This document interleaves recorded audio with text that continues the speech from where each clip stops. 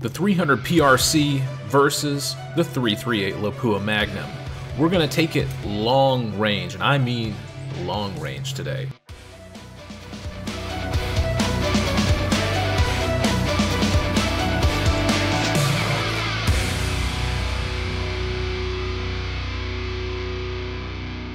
Hello, friends and lovers. This is Dave Trillo, and you're listening to the Ammunition Guide podcast, brought to you by none other than ammo.com.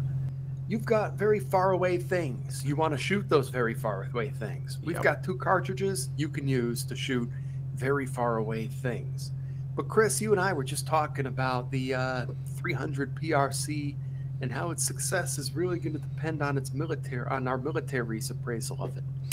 Yeah, this is a very interesting cartridge, to say the least. It's one of those cartridges that they built the cartridge first and then they built the rifle around it. And if you like shooting cartridges like I do, make sure you click on that link down in the description, get your free $20 off coupon to ammo.com, and save yourself a little bit of money on your next ammunition purchase. But yeah, that 300 PRC, very interesting cartridge. The military is evaluating it from what I've heard, but it's a big question on whether they'll take it or whether it's a big enough step over the 300 Win Mag or the 308.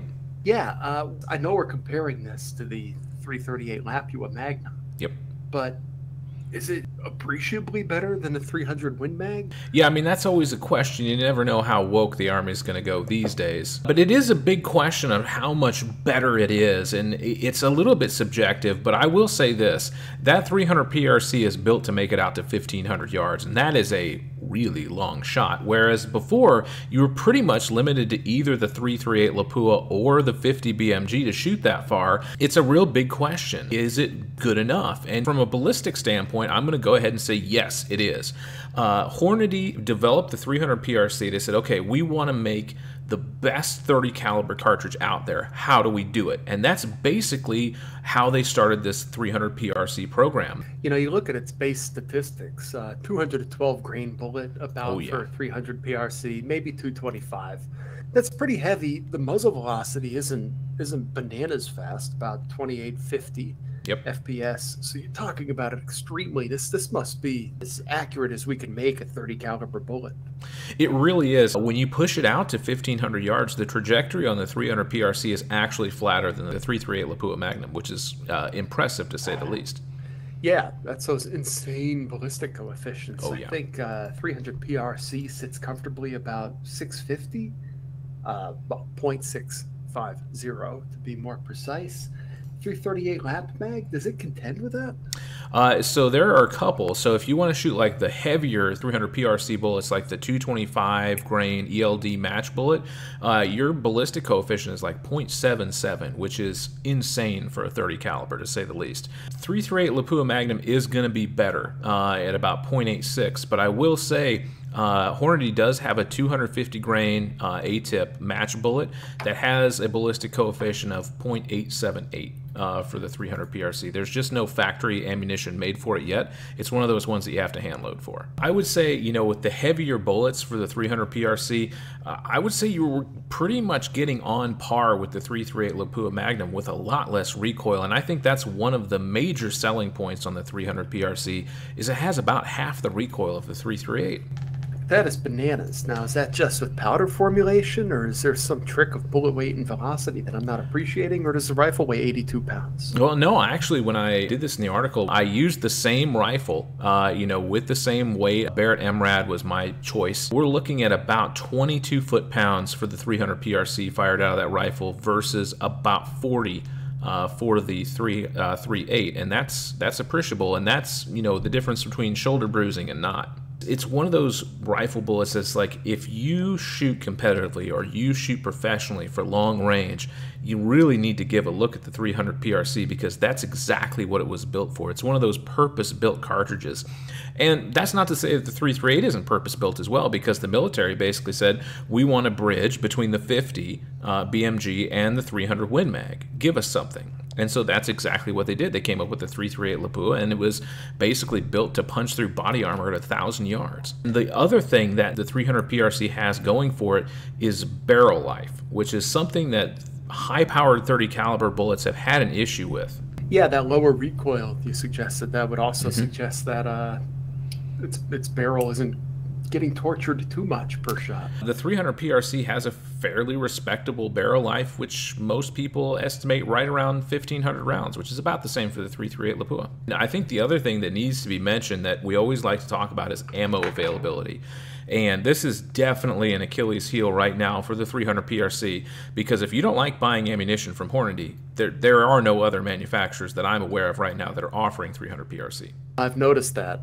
I think they got almost 24 people to make guns for it, but they're pretty much the only ones making the ammo. Whereas the 338 Lapua, there are several manufacturers that you can get some from, but it's definitely not cheap. Probably looking at about $3 a round for the 300 PRC versus about $4.50 for the Lapua Magnum. Yeah, those 300 PRC rounds, I mean, you want a high-tech bullet for the kind of long-distance shooting it's meant for. Oh, yeah. But to really get to those high-level accuracy ratings, you really need to be shooting these high-level bullets that we're talking about. And, you know, the Hornadys, Sierra, things like Berger, Barnes, these types of bullets are what you're going to be putting through your gun. Now, naturally, you're not going to use either of these rifles for home defense because you anticipate it's going to be very tricky to convince a judge that someone standing 1,200 yards away was presenting a very clear and present danger to your personal safety.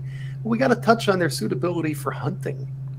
That is a very good point, and that is one area that both of these rounds kind of are a little bit fringe, to be honest with you, as far as hunting. Now, can they do it? Absolutely. You know, you want to take down an elk or a moose, both of these rounds will get the job done. And even the Hornady loads, like the, let me see, I have them pulled up here, like the 212 ELDX is an actual hunting round. It's made for that large game shooting. Of course, there are 338 rounds that are built for big game hunting and things like that. So the question comes down to, it's like, what range are you going to be engaging your target in, and how much power do you want? I would say that 338 is a bit much, in my opinion, for something like an elk. I'm not saying you can't do it, but it's a lot of bullet, to say the least. I think a 300 PRC would be a better choice for an elk or a moose. Yeah, and I think we usually advise a minimum 1,500 foot-pounds on delivery for elk. Yes. And just looking at the 300 PRC, it's not going to do less than that within 500 yards. And that's a pretty good shot, to say the least. And with that flat trajectory, it makes a very potent hunting round, especially if you're going out to like Alaska or Canada or even out into Africa. It definitely has the power that you need in that 30 caliber cartridge with half the recoil of the 338. Yeah, either of these very capable safari rounds. We don't usually consider hunting elephant here in the Midwest, but suppose it could happen. I think for an elephant, honestly, I'm taking the 338. Now, I'm not sure if that is a typical elephant round because it's not something that I research too frequently, but I know that things like the 416 Rigby and things like that are more common as far as elephants are concerned. But the 338 would get it done, I have no doubt, if your shot placement is appropriate.